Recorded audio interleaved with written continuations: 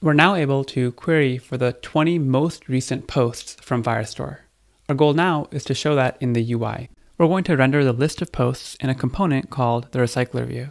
I've previously walked through the details of a RecyclerView and what the benefits are of using a RecyclerView, so I'm not going to spend too much time on the nuances there. I'll leave a link to that in the description, but know that we're just doing a standard RecyclerView implementation for our InstaFire app. The first thing I want to do is open up the corresponding layout file for posts, go into the design tab, and we want to bring out a RecyclerView. So we need to add a library for that, and Android Studio will help us to add that.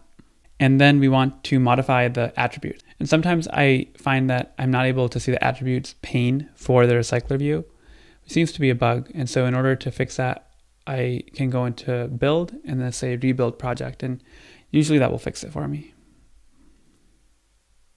Okay, so now we're able to see the RecyclerView. I'm going to give this an ID of RV posts, and the width and height will be match parent so that the RecyclerView takes up the full screen. Okay, now going back into post activity, there are a couple different steps to using the RecyclerView. First, we're going to create the layout file, which represents one row in our RecyclerView. Next, we want to create a data source here in our Kotlin file. Then we want to create the adapter. And then we want to bind the adapter and layout manager to the RecyclerView. Okay, so let's first start by creating a layout file which represents one post. We're going to create a new layout file inside of resources. I'll call this item post. And the root element can be a linear layout. Let's start with a really simple layout. We can have two text views at the top, one which will be larger for the username, and then right below that, the relative timestamp. Below that, we'll have an image view, and then below that, we'll have a description. Let's drag out a text view and give this the ID of TV username. We'll give this some sample text and also increase the font to make it larger. Now we'll drag out another text view for the relative time, give this some sample text, and then we'll drag in an image view. And we want to hard code the height here to be 300 dp and change the scale type to be center crop.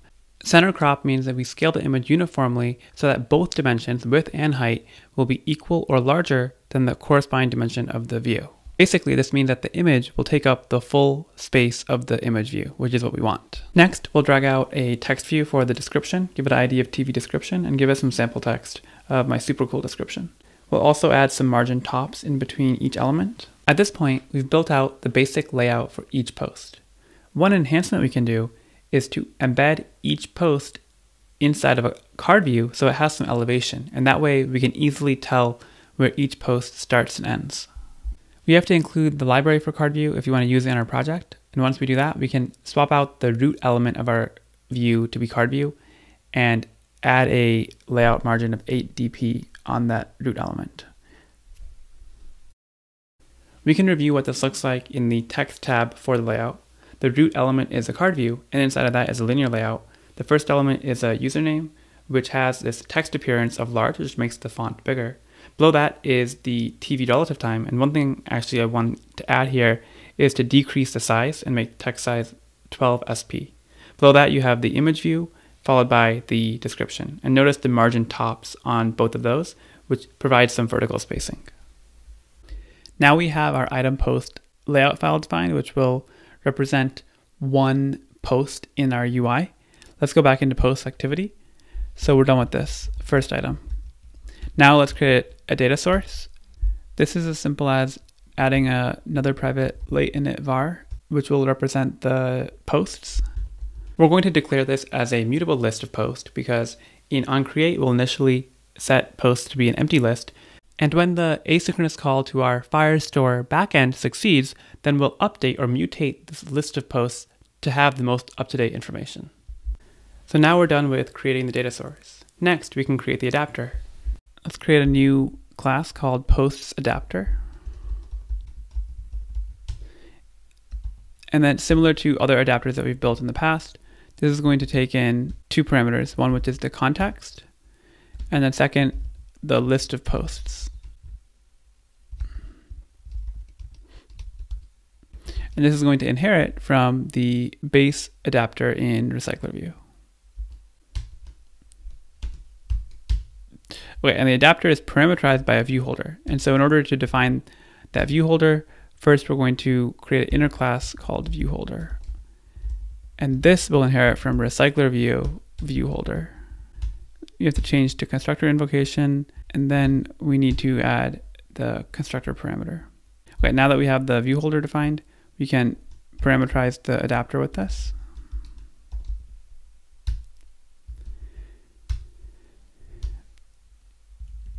And now we can implement the 3 methods that are required for every adapter. So I'm going to move the inner class view holder to the bottom just because that's my personal preference. And we can override these 3 methods. The easiest is get item count, because that's just going to be the size of posts. Next, we'll implement onCreateViewHolder, and the idea here is that we need to return a view holder. The view holder takes in a view in the constructor. So first, what we'll do is create the view. And the way we'll do that is with the layout inflator, and we'll pass in a context, and then inflate the resource file item post. This takes in 2 more parameters, the view group, the root view group, which will be parent, and then attached to root is false. Once we have the view defined, now we can return view holder with this view. And then finally, in onBindViewHolder, we need to take the view holder, which is passed in here, and bind the data which is coming at that position. So I'm going to define a method called bind on the view holder class, which takes in the post at that position. Let's define this method. Okay, and the idea here is that we want to call methods on the item view. So I'll say item view.tv username, and the text of that will be some attribute on the post. So I'll say post.user.username.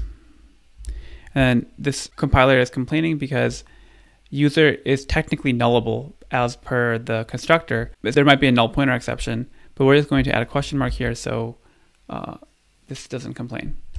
Now we'll do item view.tv description.text is equal to post.description. Now we'd like to load in the image view for the post. In order to do image loading, let's use a library called glide. So I'll say glide Android. And then the first hit is the GitHub page for glide. If you scroll down, you can see these 2 dependencies that you need to add if you want to use glide. So we'll open up the build.gradle file, which is located in the app module. Add those, sync now. And now if we go back into post adapter, we should be able to say glide.width, and now you pass in a context. And then you pass in a URL to load, which will be post.imageURL. And then you have to load it into a target, and the target will be a view, which will be item view.ivPost. And finally, the last view on the screen, which we haven't filled out yet, is the relative time. And luckily, there's a really easy way to do this with something built into Java or Kotlin. So tv relative time.text is equal to, we're going to use the dateUtils class. And there's a method called getRelativeTimespanString, and you pass in the time in milliseconds of whatever you want to convert into relative time. So what this is doing is it's looking at the current time and it's comparing that with the time you passed in here. And this will create for us the relative time. So it'll say 1 hour ago, half an hour ago, 2 days ago, things like that. Now that we have the post adapter, we need to actually use this in the posts activity. So let's define an adapter up here.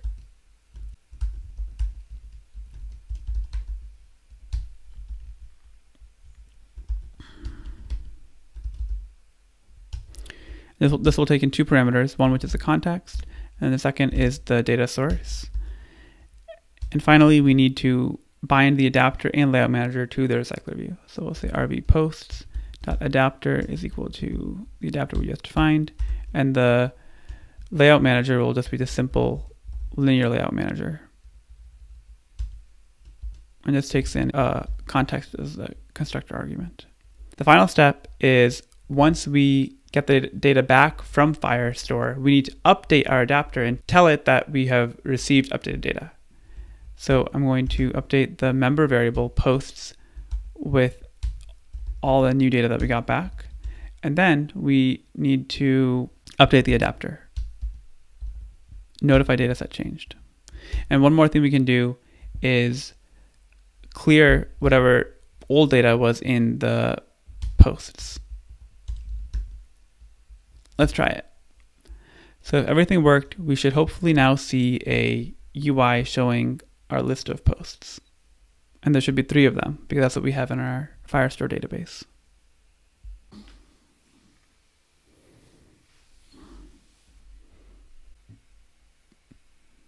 Okay, awesome. So you can see here we have 3 posts, and it looks like there's one small issue here, which is that the image for the Panda pic and the Golden Gate Bridge pic are the same. So I probably didn't copy over the image URL correctly.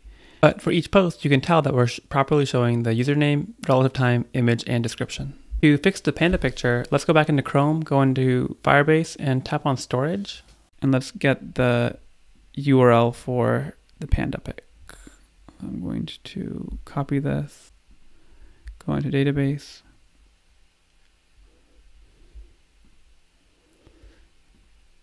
and then this image URL we should update like that. Now that we updated that attribute of a post, our app is listening for changes on the post collection, so it should automatically update, which you can see here. Now we're able to render the list of all posts from Firestore. In the next video, we'll implement the profile activity so we can see posts from a single user. If you found this helpful, please like and subscribe, and I will see you in the next video. Take care.